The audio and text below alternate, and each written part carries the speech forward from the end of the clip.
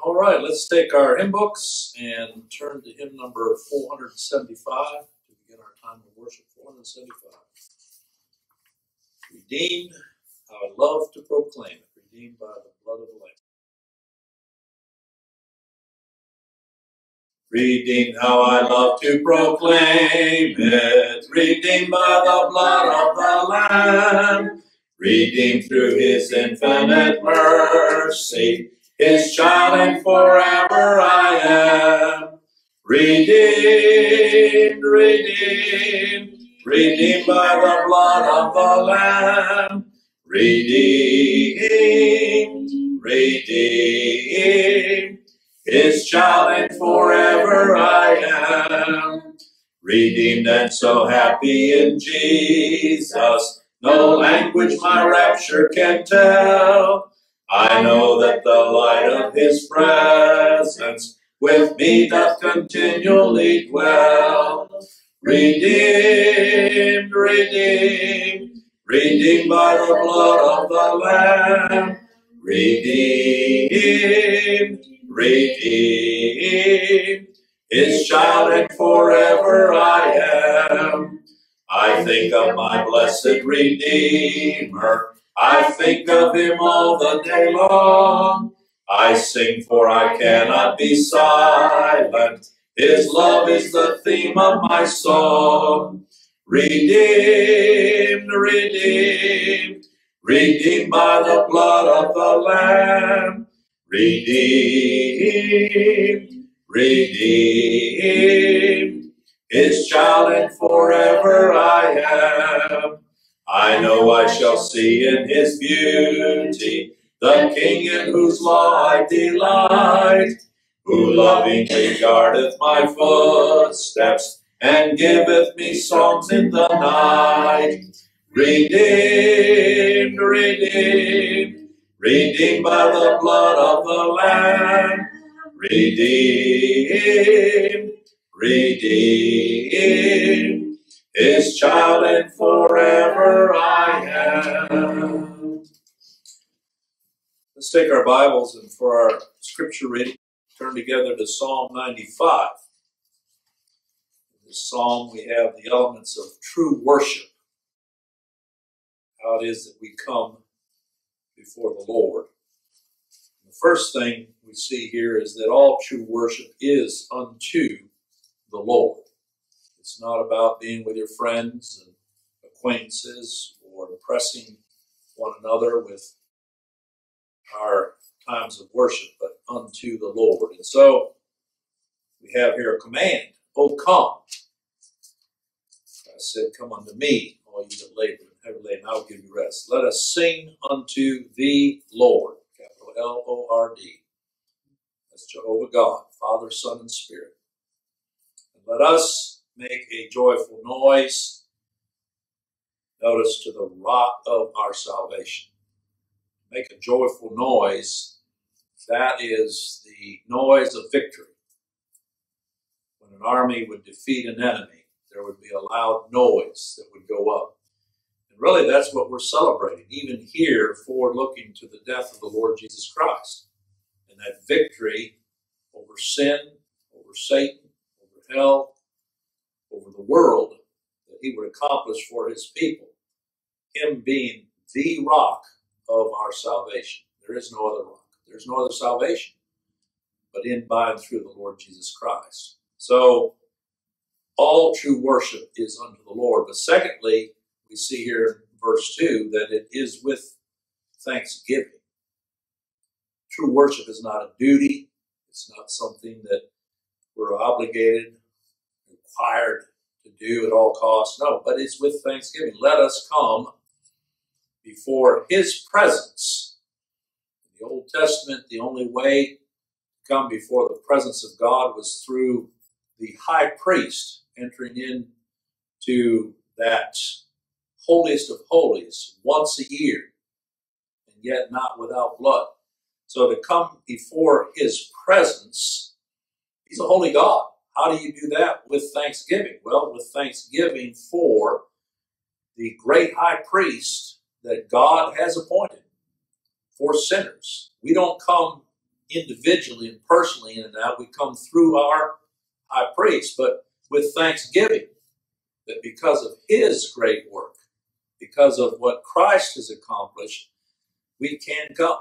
And again, make a joyful noise unto him with psalms. I believe that if we truly are taught of the Lord, it is with persuasion that we sing unto the Lord. And notice, not just anything, but make a joyful noise unto him with psalms. These psalms are written, the songs and spiritual songs. We're singing back to God what he has been pleased to reveal already of himself to us. We're not trying to come up with contemporary music. Just like our Lord, when he came to this earth, would have fulfilled every one of these songs that we're reading here in Scripture. And so it's with thanksgiving, giving thanks to God for who he is as a sovereign God, a holy God, a just God, and yet being merciful to such sinners as we are through his Son. And then thirdly, to worship him is really to exalt every attribute of God as the King. Notice, for the Lord is a great God. As if to say, Lord, we're not enough. Now the explanation, a great God. A God above any other God that could be imagined. And men have many gods that they imagine. That's what an idol is. It's an idea. But he is the great God. And notice, a great King above all gods. No, there's no God but him. And yet in men's minds, they are idolaters. We are. We create our view of God as we think he is. And men love their view of God. But here's one who is the God. And notice how he's exalted here in these verses. He's the God of creation. It says, in his hand are the deep places of the earth. The strength of the hills is his also. Think about the mountains and think about how deep, if you were taken to drill all the way down, what's all under there, the minerals and everything that's hidden from view as far as man. But even there, nobody has been able to completely plummet the depths even of this earth. That's what it's talking about, the deep places of the earth, to discover what's there. A few years ago in this area of Shreveport, the Haynesville Shale, people were drilling down, finding oil 12,000 feet down, where back in the day, most of the equipment they had was for 2,000 or 3,000 feet. And all of a sudden, men begin to prosper because they found this shale, and now everybody's scurrying, trying to figure out the best mechanics to be able to get down that far. And yet, I dare say there's probably more things that are 30, 40,000 feet under that have never discovered. But God put it there. He's the creator. And not only the deep things of the earth, but you see in verse 5, the sea is his. We've not even begun to scratch the surface as far as what's under the earth, but then think about the depths of the sea. And he made it. I love that. Stand on the ocean, just look at that vast body of water.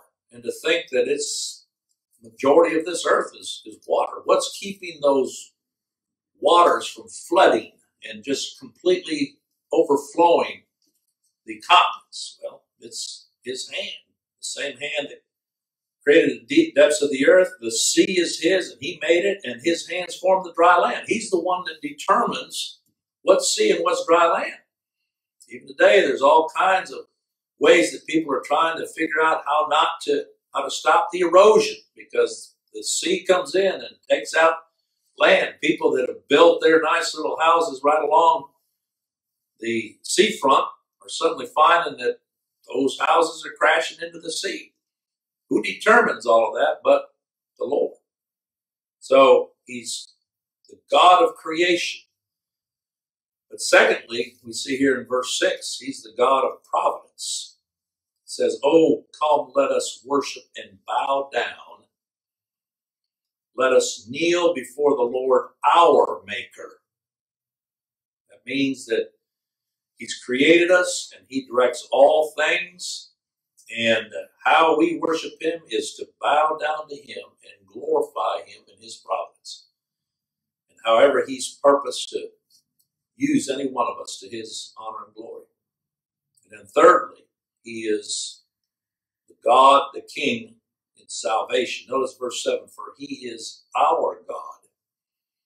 Men have their gods, but he, this God, sovereign, holy, just, one who saves according to his will, saves by his Son, whom he will. He is our God. Ever had anybody tell you, well, that's not my God? Well, obviously he's not, but he's our God. Many times if you're questioning, well, how do you speak to people who don't know God in truth? You just say that. Let me tell you how God's been pleased to teach me. Let me tell you about my God. He is our God, and we are the people of his pasture. That already defines us as who we are as his people. If we're his, it says they're the sheep of his hand. The sheep hasn't anything to do with being a sheep. It's God that has so made in us. The difference between a sheep and a goat, it's God that made the difference. Today, he says, if you will hear his voice, harden not your heart as in the day of provocation, as in the day of the temptation in the wilderness. So here he's addressing it specifically to these who are his sheep. Those who are his sheep, even though they're born with a hardened heart, yet they do not remain in that hardened state when they hear his voice. Christ said, my sheep hear my voice, and they follow me. So if you want to know the difference between a sheep and a goat, just look at how a sinner responds to the message of God in Christ and his sovereign grace and salvation in him. If that heart is hardened and a person is left in that state, then that's a pretty good indication that they weren't sheep anyway.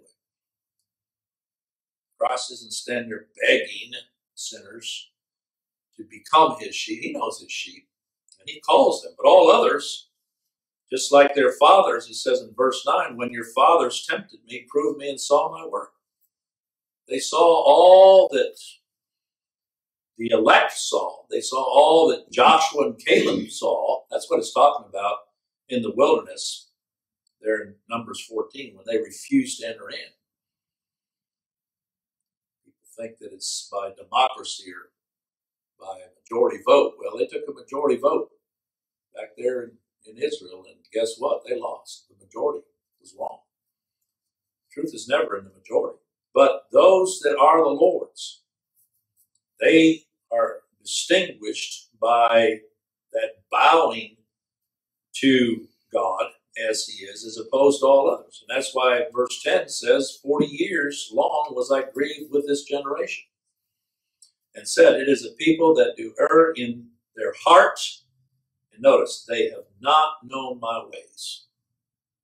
If God leaves sinners to their own way, like people want, they say, well, I think God ought to leave this matter up to us and to our supposed free will. Well, guess what? You've just desired condemnation.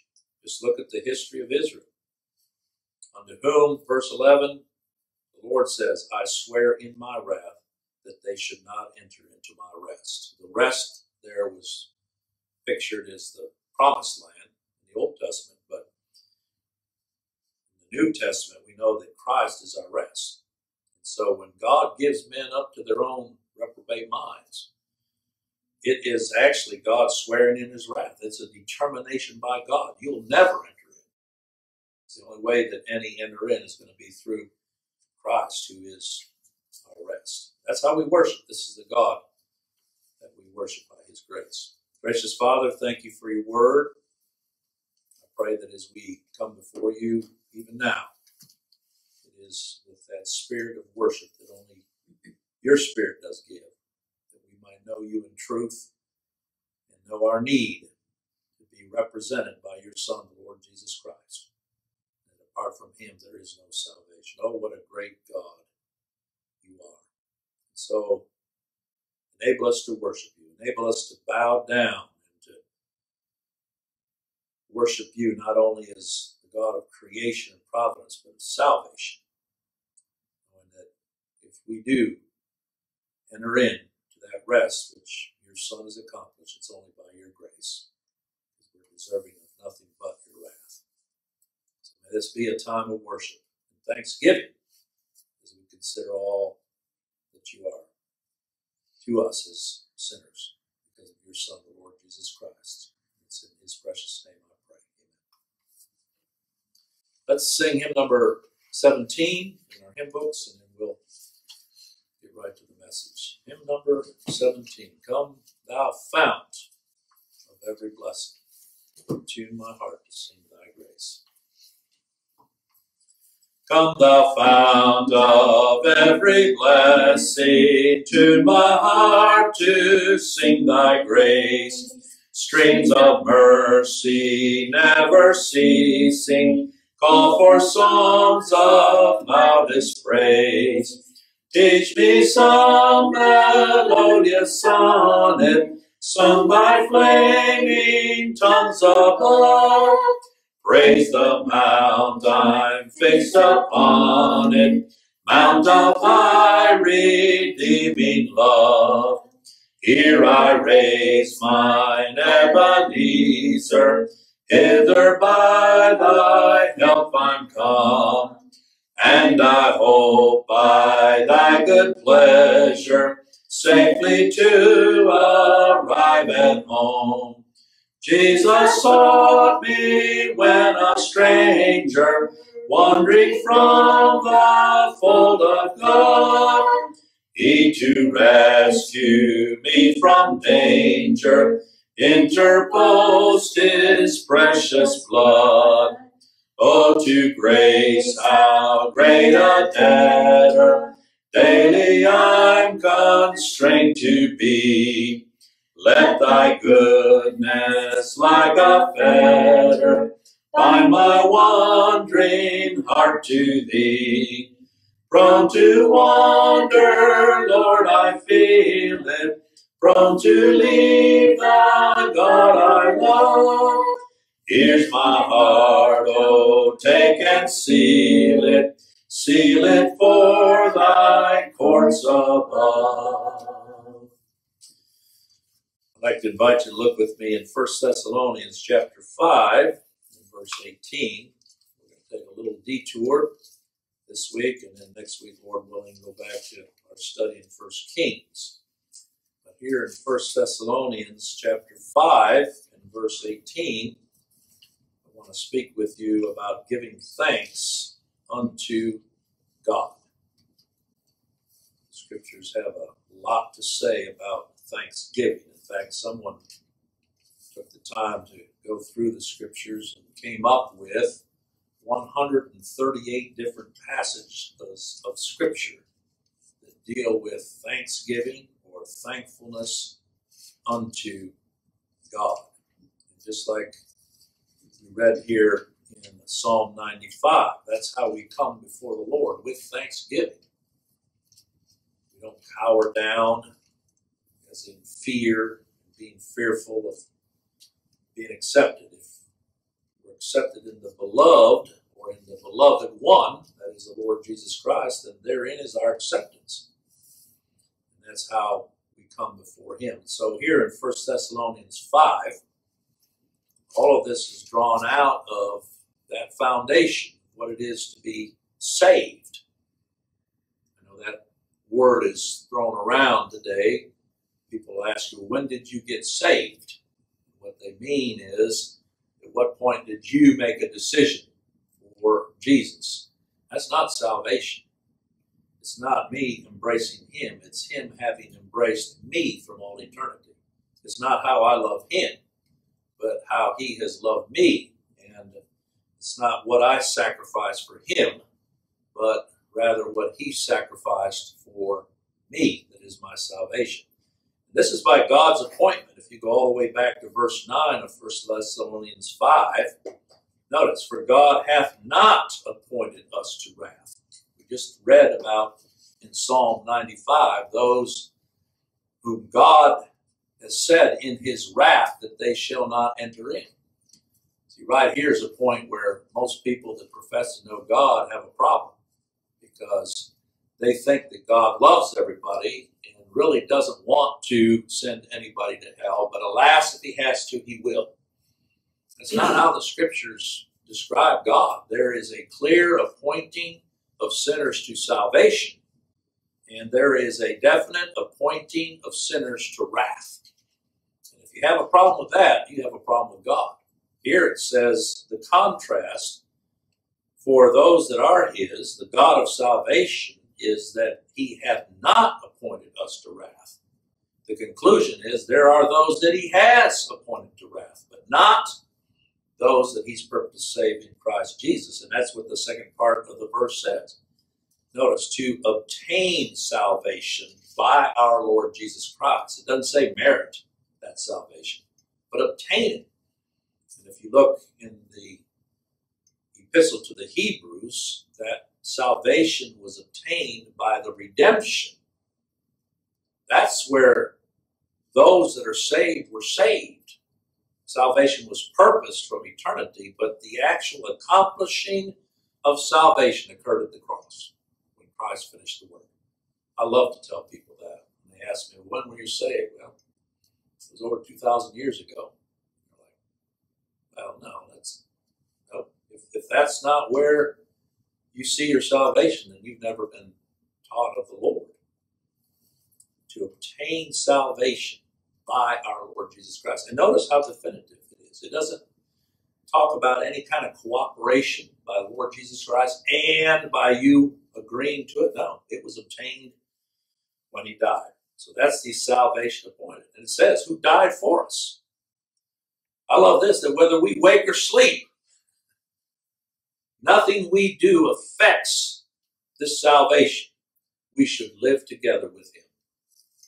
We live together with him in his resurrection when he rose on high, and we'll live together with him forever in his presence because of that work accomplished. And he says here in verse 11, wherefore comfort yourselves together and edify one another, even as also ye do. This is what's characteristic of those that the Lord draws together by his grace. There's a comforting of one another and an edifying, a building up of one another. We can rest. That's the picture of rest there because of the work of Christ. But he says here in verse 12, because we're sinners, we need to be reminded of these things. He said, we beseech you, brethren, to know them which labor among you. It's talking about those that the Lord has raised up to minister Christ among them. And I love that word, among you. Years ago, the Lord convinced me to stop saying, I'm going to preach to you. I'm not preaching to you. I'm not preaching at you. I'm preaching for you. This is a privilege to be here and to declare unto you, being one among you, laboring among you, not above you, the things of Christ. And exactly how it is that God has been pleased to teach my heart. That's what a witness is, isn't it? You don't have to put words in a witness's mouth. The things we've seen and heard, that's taught by the Spirit of God. These things I declare unto you, but I am among you. But then it says, and are over you, but in the Lord. And admonish you. It's only over you in the sense of position or office. In that this is a work that the Lord has put in the hands of such as I am, as an under-shepherd, for the purpose of admonishing. It's not scolding. That's not whipping with a 10-prong whip, but admonishing, exhorting. And it says, and to esteem them very highly in love for their work's sake. Now, this isn't talking about anybody that claims to be a preacher, but this is talking about one that the Lord has raised up among his sheep, and they're to be highly esteemed, not revered. None of these take that title, reverend, but highly esteemed. Notice, in love. Those that are fed the word of Christ by his under-shepherds, the sheep love them. I liken it to my pets.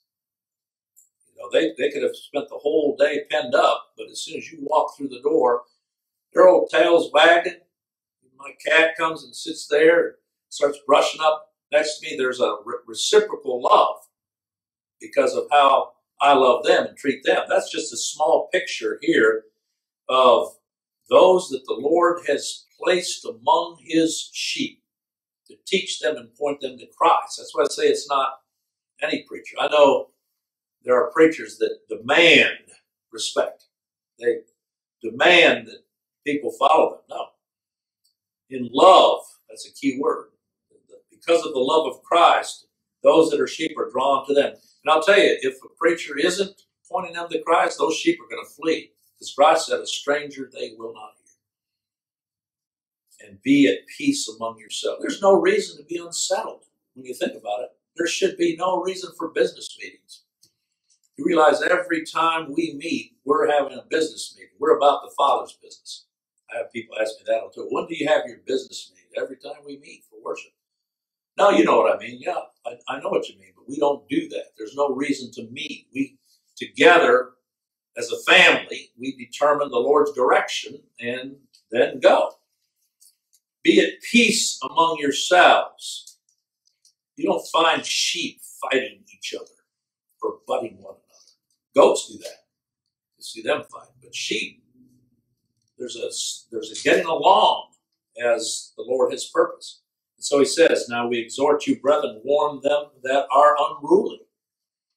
Who are the unruly ones? But the ones who want to bring law and impose themselves and be the directors and managers of people's lives. I know that when I was up in Grand Rapids, Michigan, they called the elders the dominie. The dominie was the Lord. And they could show up at any point, at any time during the week, and walk through your house and open your fridge. Actually, to a point where some of them had to open up their checkbooks and show what their balances were. All of these things. Unruly. Those are the unruly. Those that want to preach standards rather than the standard, which is Christ. He says, comfort the feeble-minded. Support the weak. Be patient toward all. Man is in italic there. Who's he talking about but the Lord's sheep? That's who we are by nature. Feeble-minded. A feeble-minded person doesn't need somebody standing over them and beating them down. Or support the weak. Is there anybody that can identify with anything but being weak? I sit down and prepare each week as a weak vessel. That unless the Lord is pleased to fill it by his grace, I've got nothing. Be dry and be patient toward all. The word patient means understanding in the sense that I understand another's weakness. I understand another's feeble-mindedness because that's who I am. You've heard me speak of lepers and a leper's comment. They're not looking at each other's spots and commenting, well, you've got a whole lot more spots than I do, and here's what you need to do to get rid of your spots. We're all in this because we are lepers by nature. Patient toward all. I've actually seen some lepers that their members are torn, and they need someone to prepare their food. They need to prepare and put it on a plate, and their hands are all bandaged up, and there they are. That's how we are in our nature. And so see that none render evil for evil unto any man, but ever follow that which is good. And here's a good illustration again. When you see the word good, what is that? It's a derivative of the word God. Follow that which is of God, concerns God and his attributes and glory, both among yourselves and to all. That's talking even about reprobates out there. How do we deal with them? But in how God has been pleased to deal with us unconditionally in his grace, mercy. We of all people should understand why even the unregenerate act as they do, because such were some of you. And so rejoice evermore.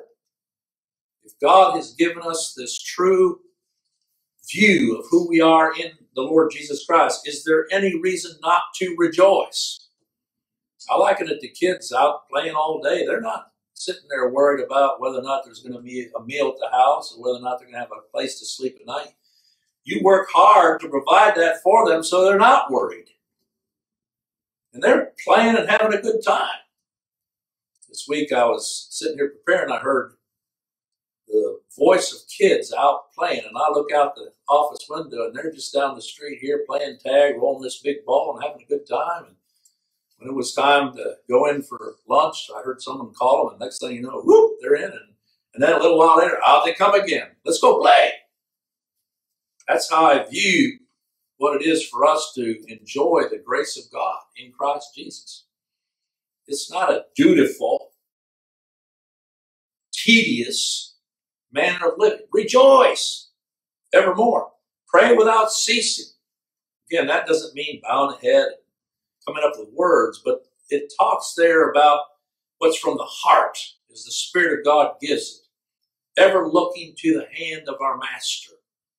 Praying, supplicating Him, looking to Him for direction. If any lack wisdom, let him ask of God, who giveth what? Liberally. With all liberality.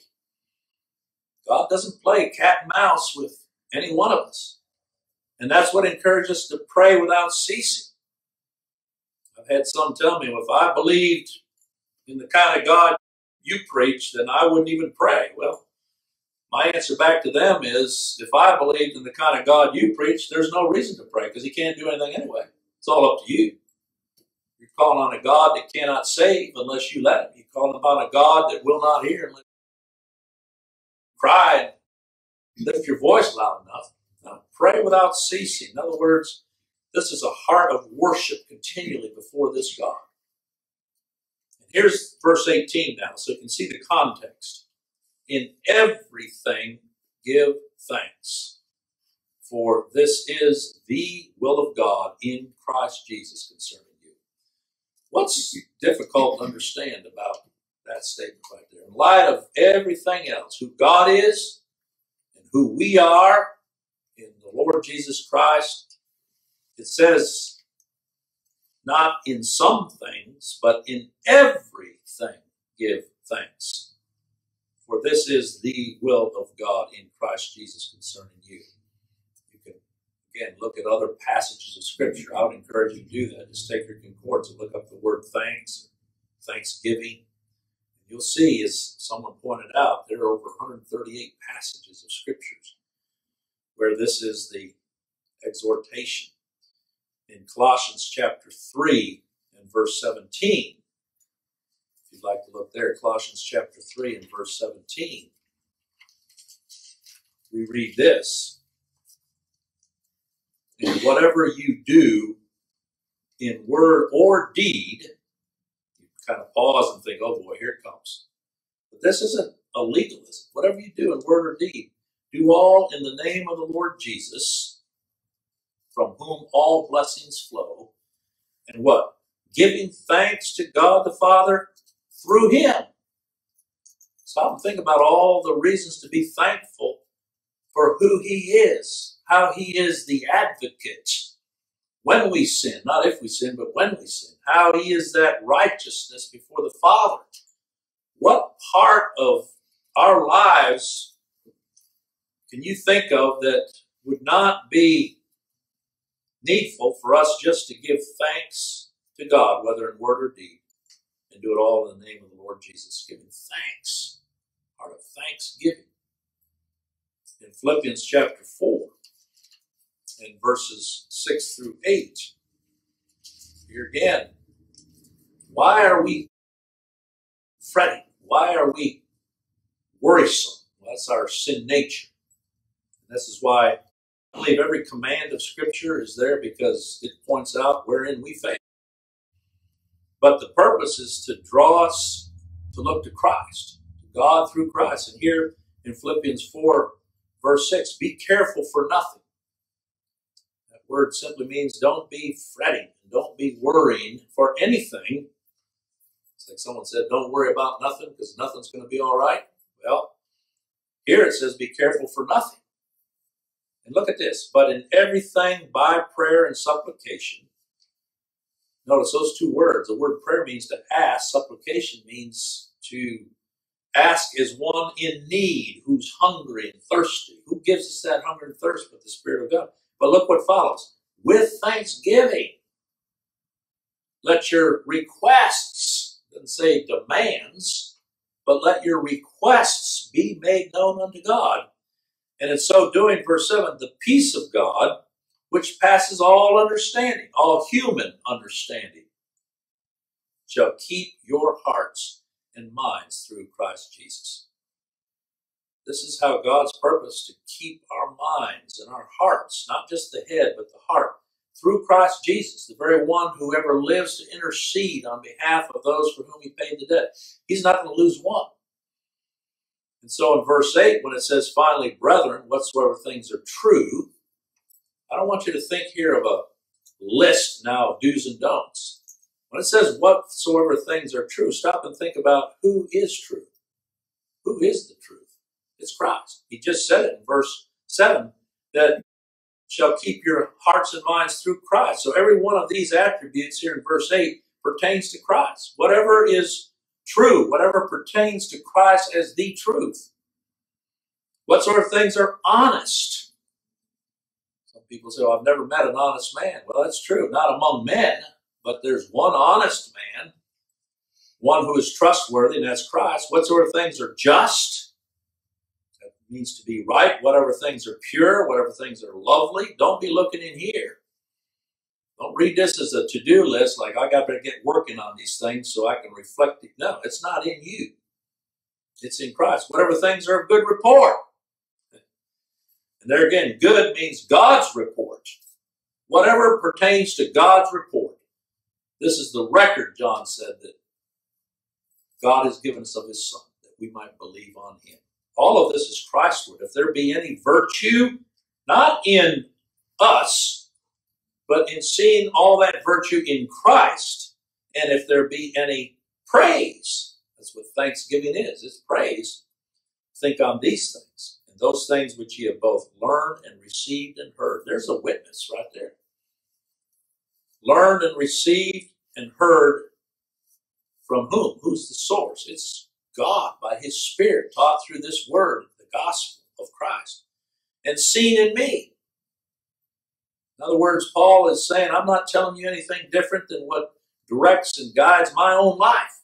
Talk about a man that faced peril and distress, pursued from place to place, and yet in all this, he says, all that you have learned and received and heard and seen in me, do, and the God of peace shall be with you.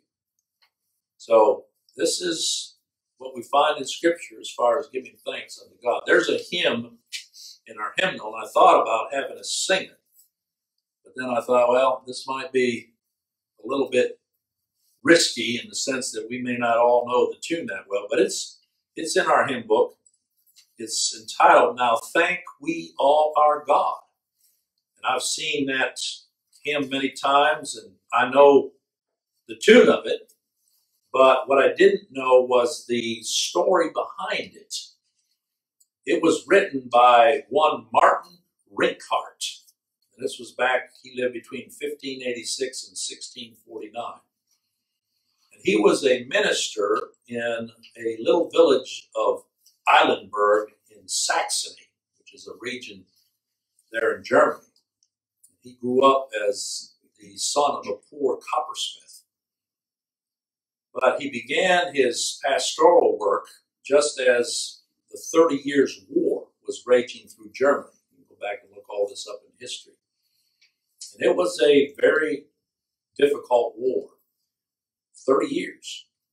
There were floods of refugees. We think that refugees is just something in the modern era. It's been God shaking nations and moving people. And so there was a flood of refugees that streamed into, this was a walled city of Eilenburg back in the day. And it was the most desperate of times.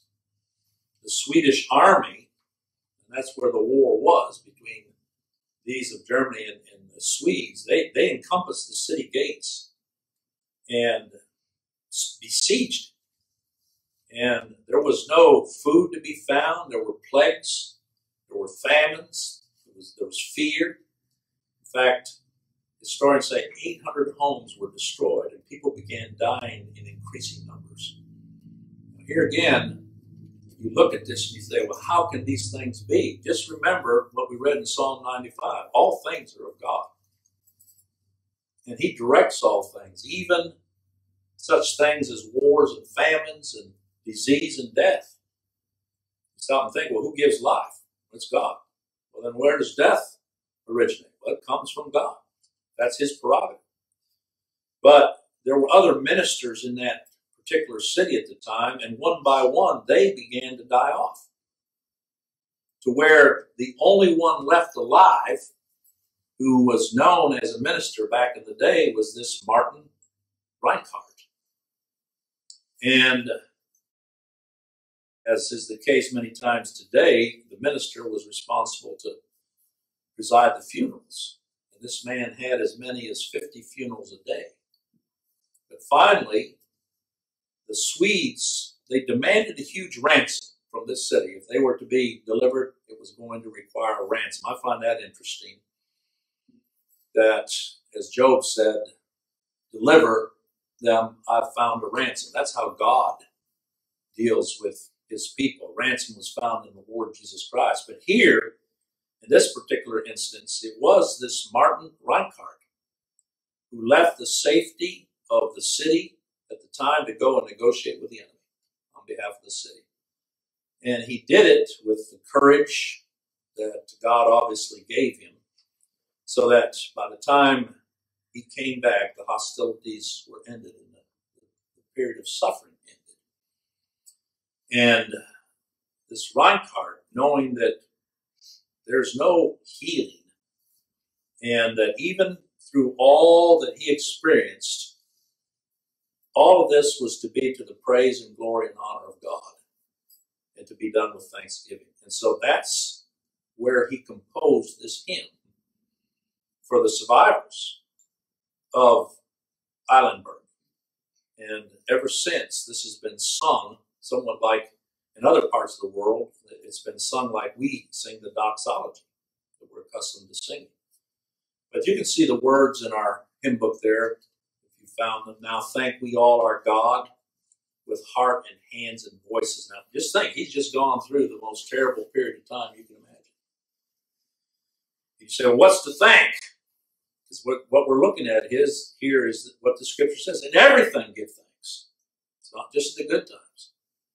Well, it's to thank him for his sovereign will being accomplished. Who wondrous things has done, in whom his world rejoices, who from our mother's arms has blessed us on our way with countless gifts of love, and still is ours today.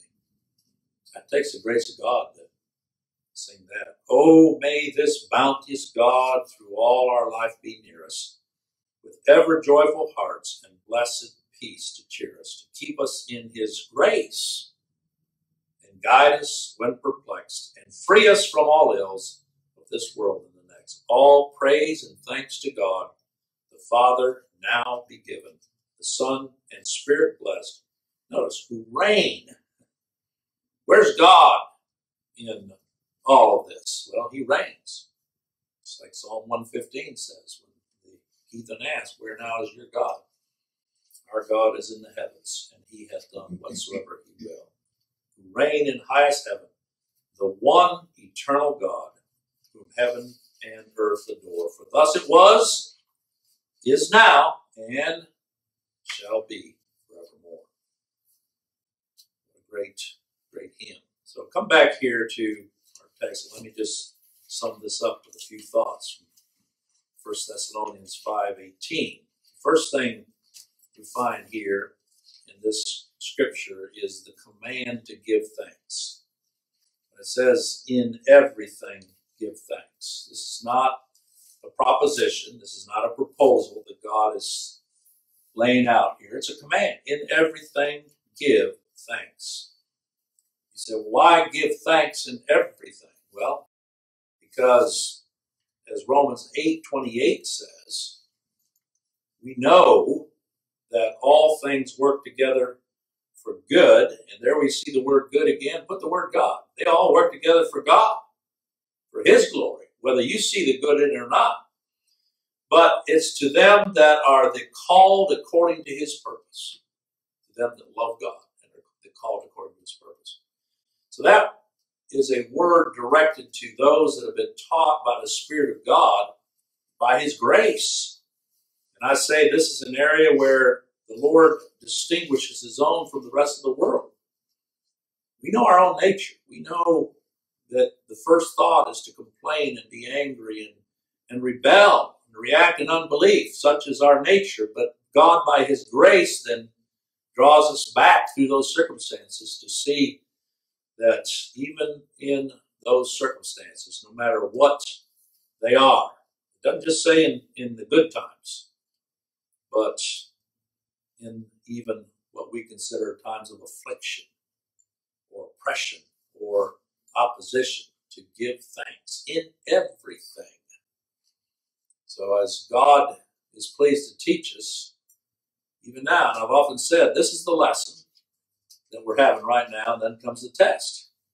Where's the test? Through those doors.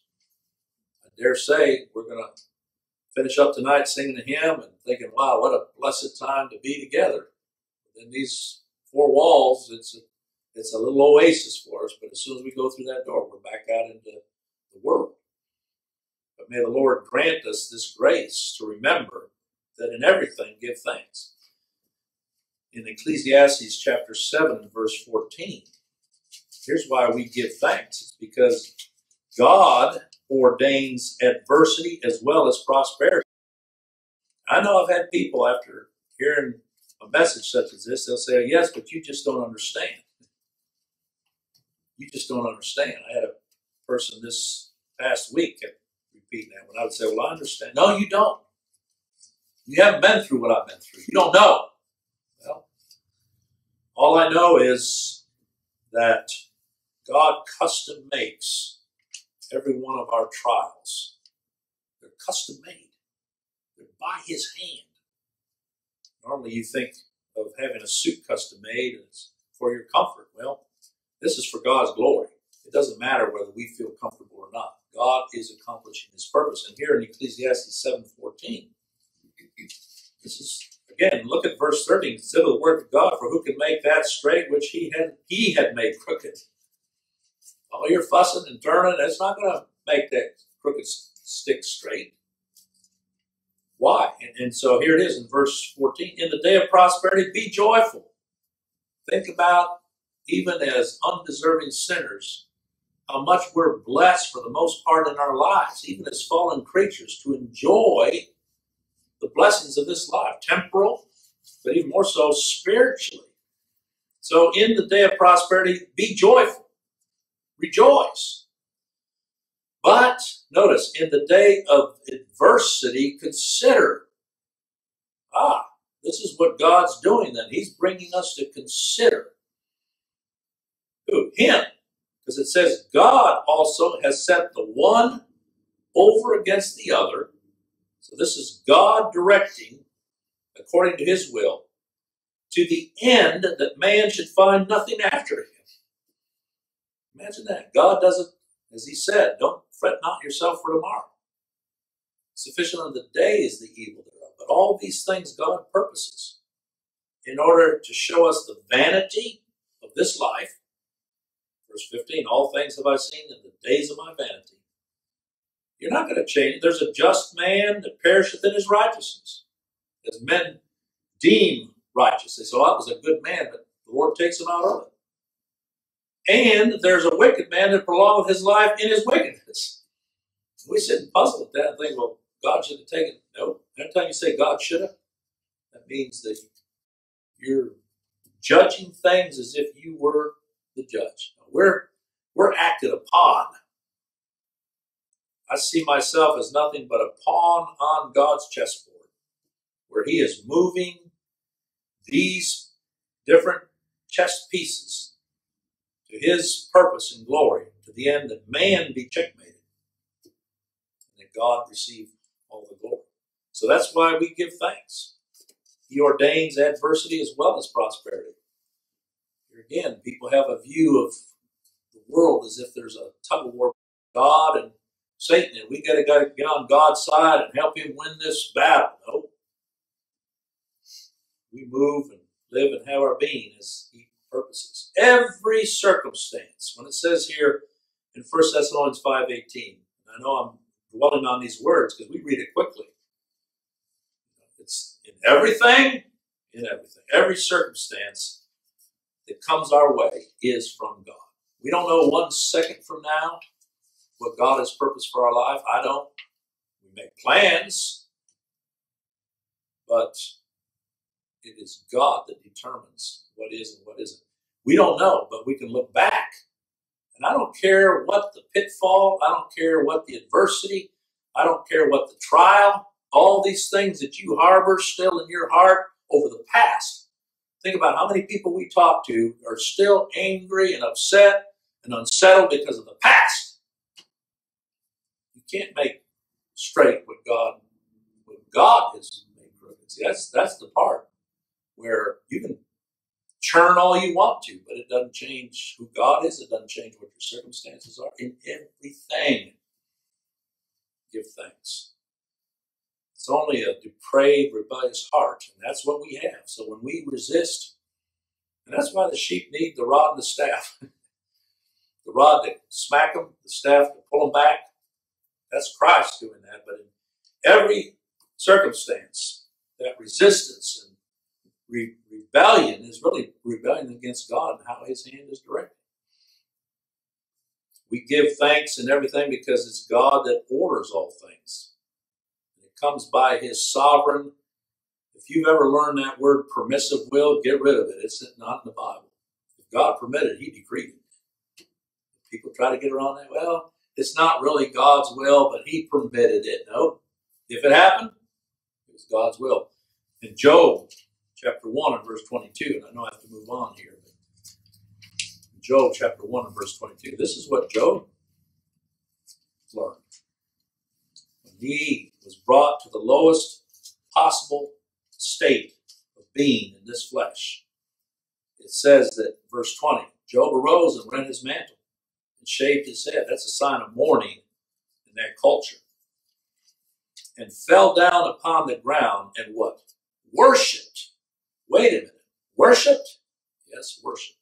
Even there, the Lord had given him that spirit.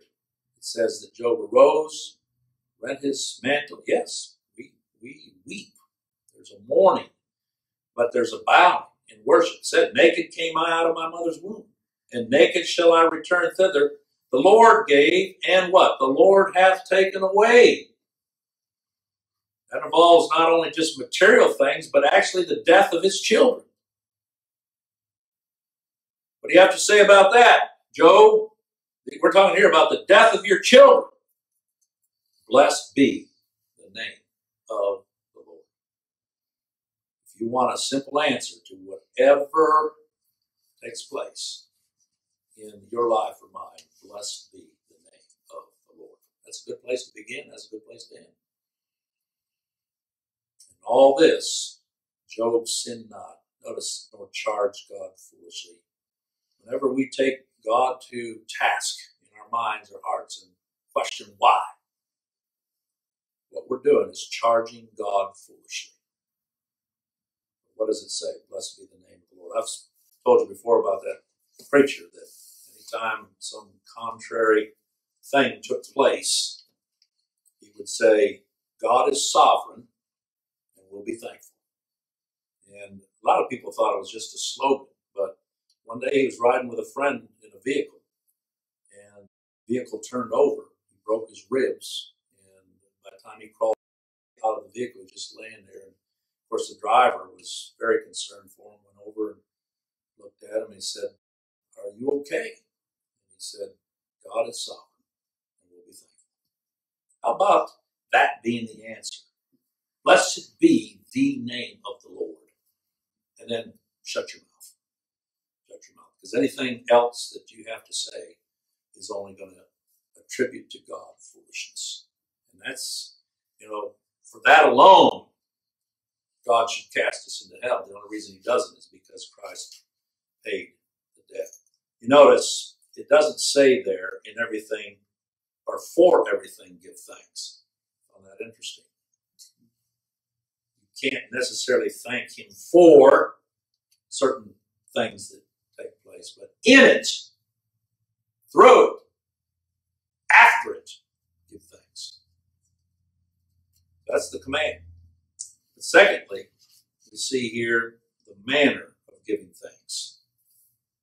So it's not just gritting your teeth and say, all right, I'll give him thanks. Now, the manner here is what?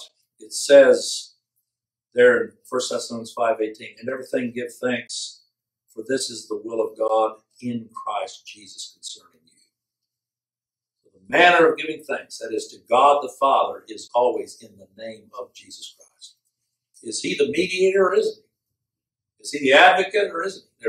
Is there any time when he is not there to intercede on behalf of his own? That's why Paul wrote to the Ephesians there in Ephesians 5:20. He said, giving thanks always for all things. It's even stronger than what we're reading here in 1 Thessalonians 5:18. In everything, you want to know a definition? That means in always and all things, to God the Father, but don't leave off that last part, in the name of our Lord Jesus Christ. Think about what he suffered. Is that not enough to stop our mouths? What he endured, who was the just, and yet for the unjust, endured these things. How could I ever say anything? We give thanks always for all things, even when the police call and tell you that your child's in jail. Or worse yet, dead. What do you say? Blessed be the name of the Lord. Doesn't mean we don't cry. Doesn't mean we don't mourn, as Job did. Stood up and shaved his head and rent his garment. And yet, in all of that, when he bowed, he worshipped. It's difficult to give thanks for that. But in that, that's what the Spirit of God does. We're easily unsettled in our spirit and flesh. Thank God he never leaves us alone. We have a lot to learn even from Eli. Remember when the Lord spoke through that young man Samuel? And when Eli realized it was the Lord, Eli told him, don't hold back a thing. Whatever the Lord tells you, you tell me. What was Samuel given of the Lord to tell Eli? That his sons would be killed. Taken. And the ark of the covenant would be taken into captivity. He was more concerned about the ark than even his own children, because he knew his children deserved nothing better. But when Samuel told him everything and hid nothing from him, remember Eli's answer? It's just like with Job, blessed be the name of the Lord. With Eli, he said, it is the Lord. Let him do what seems good to him. There again, if you wonder, well, how do you respond? What do you say in those times? Because here, this is the manner of giving thanks. Thanks is to be given to him for all things, whether temporal things. Stop and think about all that we enjoy and all the evil he preserves us from that could be, and yet never realize it. The food, the raiment, these are all mercies of life. Give thanks, but above all, even spiritual things.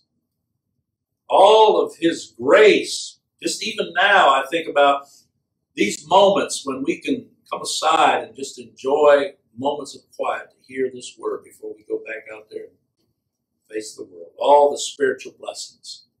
Just like in Ephesians 1, it talks about being elect by God the Father, redeemed by his Son, regenerated, adopted, pardoned, justified, persevering grace, preserving grace. These are all blessings that are freely given, for which we give thanks unto the Lord. So the manner for giving thanks is always in, by, and through the Lord Jesus Christ. There's another hymn we're going to sing here in a little bit.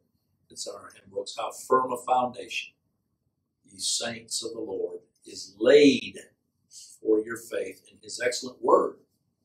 That word being Christ.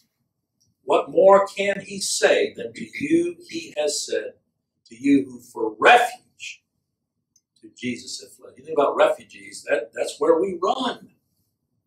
Were there not the distresses and the wars and the famines, we would get a little bit presumptuous and settled. So the Lord continues to unsettle and drive his sheep ever to Christ, the shepherd. There's a verse in the original of that hymn that's not in our hymn book. It would be good were it there, but it says, "E'en down to old age, all my people shall prove my sovereign, eternal, unchangeable love. And when hoary hairs shall their temples adorn, like lambs they shall still in my bosom be born."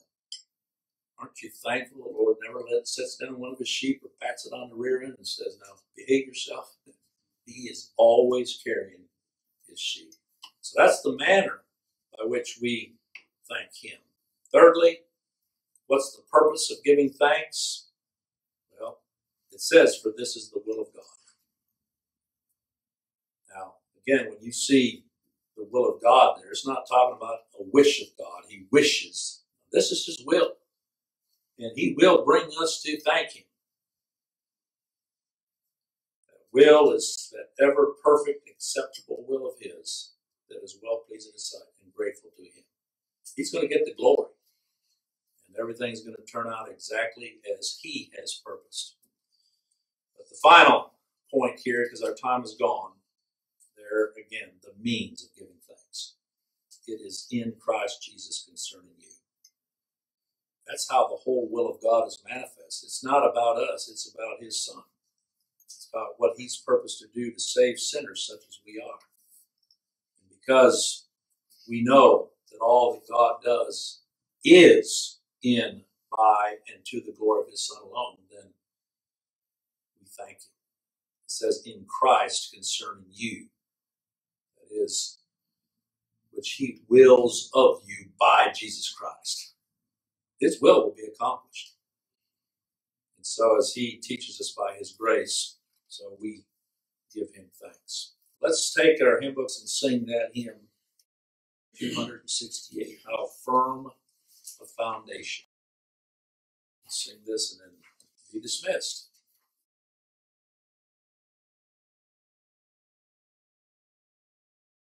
Think about these words. Christ being the foundation.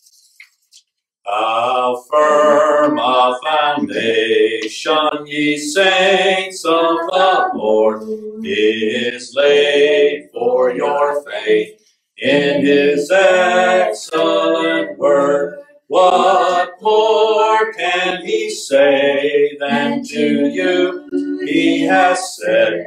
To you who for refuge to Jesus have fled. Fear not, I am with thee, oh, be not dismayed, for I am thy God. I will still give thee aid. I'll strengthen thee, help thee, and cause thee to stand, upheld by my gracious, omnipotent hand. When through the deep waters I call thee to go, the rivers of woe shall not thee overflow. For I will be with thee, thy troubles to bless, and sanctify to thee thy deepest distress. When through fiery trials thy pathway shall lie, my grace all sufficient shall be thy supply. The flame shall not hurt thee, I only design thy dross to consume, and thy gold to refine. The soul that on Jesus hath leaned for repose I will not desert to his foes. That soul, though all hell should endeavor to shake, I'll never, no, never forsake. That's what it means to make a joyful noise unto the Lord. That's a victory song right there. Amen. All right. We'll see you next time as the Lord directs.